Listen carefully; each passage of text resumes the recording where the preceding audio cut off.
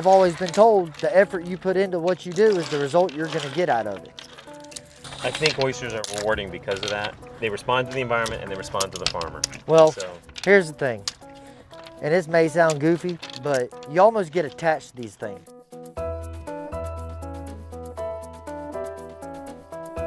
First thing to ask, where's the oysters from? And I say, across the street. Right. And they laugh at me thinking I'm kidding. Right. And then I actually show them pictures and farm. Then of course, how old are they? Well, they're less than 24 hours old. Well, how do you know? Well, because I raised them, they're my babies. I've seen them from sea, took them, I harvested them and get them in less than 24 hours back in the restaurant.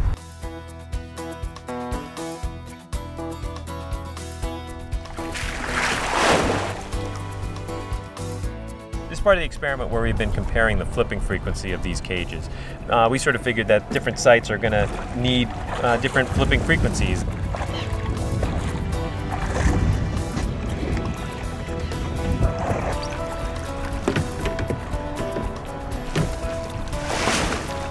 What we might do here might not be what you might do in Louisiana or maybe North Carolina.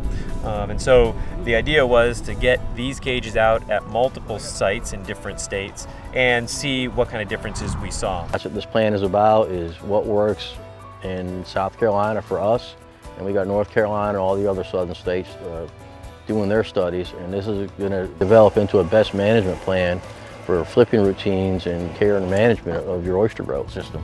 We've been up to North Carolina, seen the cages there.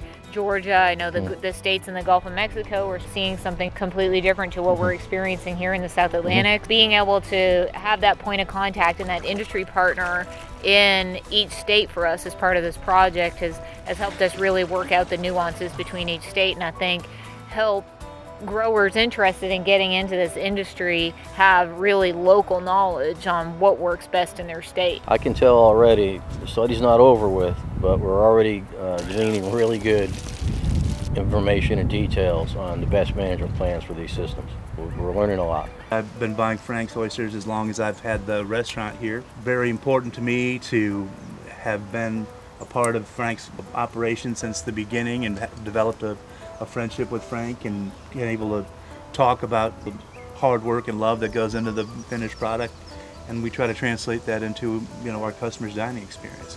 They love the fact that the guy that owns the oyster farm is bringing them to us, and they're coming there and they're getting them right away. So that sense of place really follows the oyster all the way up until it's consumed in our place. So I think what's important is you're telling the story of the place that also ties in with the story of how you farm them. Like somebody else could farm completely differently here and produce an oyster, even though it's in the same salinity, same water, but they're not doing it the way you're doing it. Like that lets each farmer put their imprint. We call it handcrafted. Like you've handcrafted these oysters. Yeah, I mean it's just kind of the same theme you'd see in kind of the larger craft movement type stuff. You know what I mean? Right. I mean, taking some pride in what you're doing and not just cranking out product.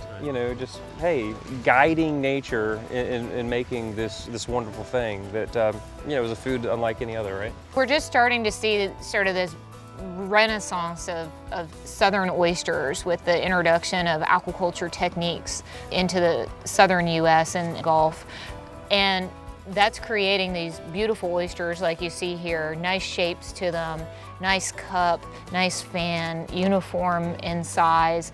The consumer maybe isn't necessarily used to seeing this kind of oyster out of the South. It might be something they're used to from the Northeast, and I would imagine the flavor profiles are maybe a little different than what they're used to. Well, what's your favorite salinity to eat oysters? Like you got a range?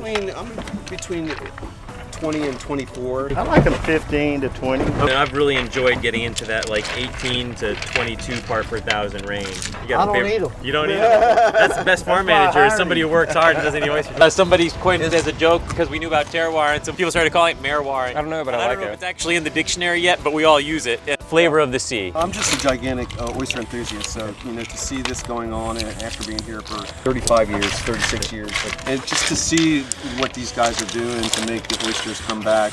We really want to see the farm-raised oysters and the wild oyster rebuild the beds and work simultaneously to make a sustainable oyster product again. It's about the fine-tuning. Yep. It's about not just growing a really great oyster, but doing it the same way time and time again.